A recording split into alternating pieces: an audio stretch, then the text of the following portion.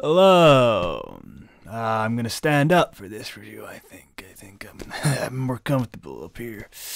I've always done the chair thing, Emajig, but today we're doing something different. There's a new Belfast film came out called by Kenneth Branagh. I don't have much time for Kenneth Branagh. I think he's a fucking twat.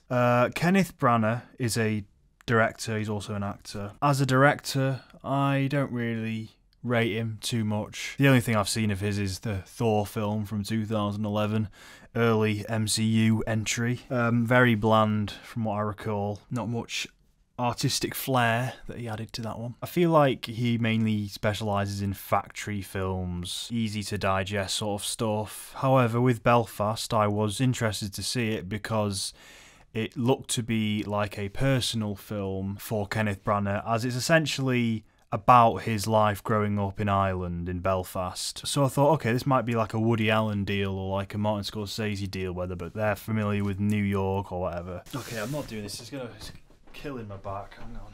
I'm not going to review the Oscar nominees this year, but Belfast is among one of those that's been nominated for Best Picture, if you can believe it. Now, in all aspects, Belfast is a perfectly competent film. It's got some great British actors, solid performances. The kid, however, isn't as good as he was hyped up to be. It's just kind of like, yeah, he's alright. I think I see less of a kid and just a kid trying to act, a child actor trying to act. Production design's all solid because they have to recreate an old era of Belfast in the 60s. The problem is, and bear in mind, this is a film called Belfast. This is a film where the location is supposed to be its own character. Belfast is supposed to have its own character, like such a big presence in the film. Kenneth Branagh fails to flesh out anything in this film. Themes aren't properly explored, just merely hinted at. Characters aren't properly developed. The story is very bare bones, but that's okay. That could have worked because it's supposed to be a slice of life film. It's more so about the daily goings on of the characters, but the characters are one note. There's perfectly good acting here, but something's amiss. Because like actors like Judi Dench and the guy who plays Mance Rayder, who's awesome, they were doing such a good job with the material they were given.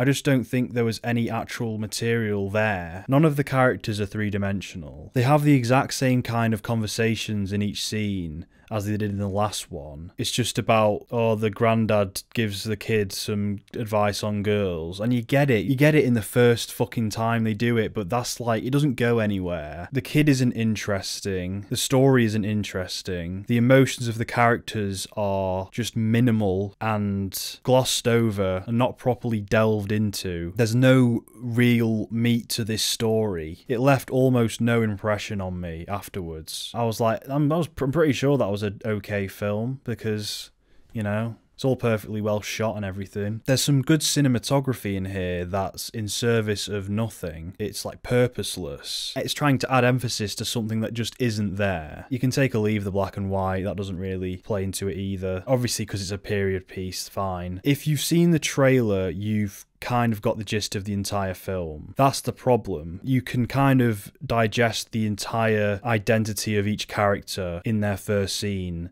and there's nothing else to go off from then, and it is fairly boring and dull because it's just a predictable, light, nothing movie, and it's very forgettable, and it's just a shame. I think what happened was that Kenneth Branagh went into this project already thinking that it was inherently profound, like the story, just because it's his upbringing. And he didn't make any effort at relaying that profundity to the audience. He just thought, oh yeah, this is great, this is fine, I'll just film it, yeah, I'll just do it. And it's wishy-washy, there's nothing really there. I remember in primary school, they said in English literature or whatever, one of the exams was write a big essay where you're essentially describing your favourite food to an alien. So imagine if I just put such little effort into communicating why the pizza is so tasty and lovely, and I just assumed, oh well, the alien's just going to get it because it's fucking pizza, innit? I don't care what the alien's thinking, this is all me, I'm just fucking indulging myself and writing how much I fucking love pizza. It's a mental masturbation. That'll be a disaster, because the alien will have no idea, because that's the whole point of creative writing and literature. It's not just about what you think, it's communicating it and making the viewer, the reader, the audience experience the same emotion, which Kenneth Branagh didn't fucking do. And I learned how to do that in year fucking 3 or some shit. Fucking idiot. So Ken would have just written about his favourite food and not taken into account that the alien has no preconceived idea or notion what this fucking food is. You just think, oh yeah, it's fucking great. I love it when films showcase the environments that they take place in and the settings, even if they're real places or not. For instance, the New York in Taxi Driver is its own character. The New York in all of Woody Allen's films is its own character. I know Woody Allen's a pedo, so whatever, but he still made good films. But in the case with Belfast, if we just pretend that the Belfast in the film's universe is supposed to be its own character, it's just as one-dimensional as all of the human characters in the film. It's a well-designed set, but that's all it is. It doesn't feel like it's flowing with life, which is what this entire film is supposed to be. It's supposed to make the audience fall in love with Belfast, just as much as the kid already does. We barely get a sense of the community of this place. We see like minimal scenes of the other characters who live there. Just a storyteller who's doing his fucking job would have done this right. Like, it's supposed to be personal, but this is what happens when you have your head so far up your own ass and you're not thinking about the audience. You're not thinking like, okay, well, this has to be a story. I need to share these emotions, but I haven't because I'm not eloquent enough, I guess. Well, I don't know, but I just thought it was shit. It should have been like a vibrant hub of life, like Delfino Plaza.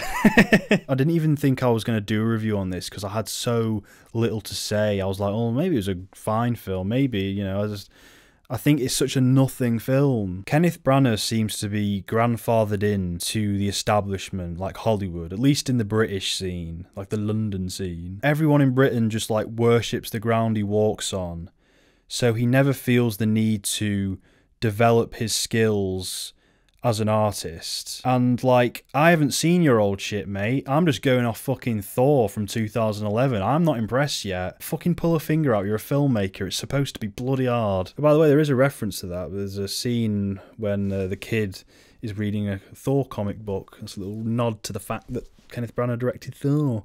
That's for the like, ooh, the Easter eggs. One day I might watch one of Kenneth Branagh's old films. I think he did Hamlet and I might really like that. Sure, you know, but doesn't excuse this one. A good act does not wash out the bad, nor a bad the good. No, this is, no one needs to see this movie. You really don't. It's really like, it's like a grandma film. It's super inoffensive, light, easy to digest, crowd pleaser. This film isn't even as good as Thor. I'm pretty sure Thor is better because Thor has a story. You know, it has the bit where he gets cast out and he has to be honourable and learn how to be like all humble or whatever to be worthy of the hammer. That's a story. Someone should tell Kenneth Branagh that. He should have said, oh, listen, no, you did it here. You did it. No, right there. You did it in 2011, Ken. You did a story. Yeah, it's just the Thor and the hammer, you know, that it's like, you know how there's like a character arc and there's an actual fucking like point to the movie, you know. It's pretty easy once you just like get the hang of it. Yeah, that's embarrassing. I mean, Thor had that bit where he smashes a coffee cup on the floor that everyone loves. Belfast didn't have that. It's actually really hard to get round here because there's so much shit in the way. When the camera's over here, Mike, I've fucked up the position of the mic, so I go, hello, speak in the mic. Okay, it's better. Yeah, but I'm too far away.